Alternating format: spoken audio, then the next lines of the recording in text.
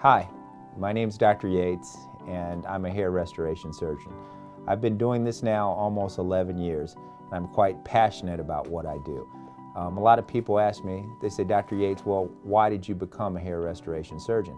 And I always tell them that selfishly I became a hair restoration surgeon because I was losing my hair when I was 20, so when I was about 35 I had a hair transplant, and it worked incredibly.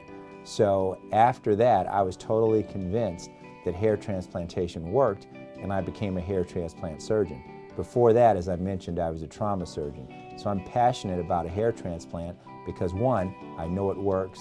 Two, I know it can change the face of someone's life. It has changed my life dramatically. Now, hair transplantation is not just what people think. It's not magic. There are a lot of other things that must be done to ensure that everything's going to work well. Now, anybody that I see for a hair transplant usually has a genetic situation called androgenetic alopecia. Now, what does that mean? That means that you have the DNA, you have the genes, that over time there's a blueprint that you're going to lose your hair. Androgenetic alopecia, which is genetic, is a force to be reckoned with. Now, what can we do about it?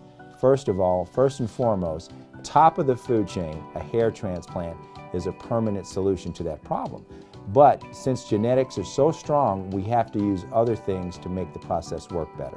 So what treatments do we offer here? We offer non-surgical treatments, which include medications, okay, which include low-level laser light, which I'm going to talk a lot about because I'm a big proponent of that. And we also do something called PRP, which is platelet-rich plasma. I was introduced to low-level laser light therapy, I'm going to say about 5 years ago, because in my previous hair practices, a lot of the practices didn't use it for whatever reason. But I selfishly started doing it because I saw it in an airplane magazine. I started using a comb, and I found out that the comb, for me, was very inconvenient. One, the comb, it took forever to use, and by the time you finish using it, your arm felt like it was going to fall off. Now, over time, I became a believer that this was actually the way to go because in the office we got a very, very huge, large laser with the right amount of diodes. Okay, it looked like a hair dryer. And what I found with using this on my patients, two things happened. One, after surgery, patients healed a lot quicker. The scabs went away a lot quicker from the hair transplant, and the hair started to grow a lot faster. And the hair they had previously that was not transplanted hair also did not fall out. The hallmark of my practice is to make available the state-of-the-art medical advances to all my patients. Now, there are two types of patients that we treat. There are patients that have surgery and there are patients that don't have surgery. Now, everybody with hair loss is not a candidate for hair transplantation surgery. So you have to have options for those patients. We've already been talking about low-level light therapy. Now, that's the beautiful thing. Low-level light therapy can also be used in the non-surgical patients. So a lot of patients always ask me, well, how does that work? Is that voodoo light? Can I get it at Walgreens or any other drugstore, not to just mention Walgreens? Well, there is science behind it, and the one that we recommend, the Capillus cap, is FDA approved, which means it has the stamp by the Food and Drug Administration, which is a big deal, okay? So how does it work? The light actually goes and stimulates the hair follicle to increase the microcirculation, so more blood flow goes to the hair follicle to stimulate the hair follicle to produce a better quality hair. And it's been shown scientifically that the hair counts have increased by at least 50% in patients with this problem. So I don't think you can get any better in anything that is non-surgical or even surgical to produce these results. Now, why is this cap so good? Because there are a lot of things on the market. I have a lot of patients say, oh, okay, I'll go to Amazon.com and get one of those caps, Dr. Yates.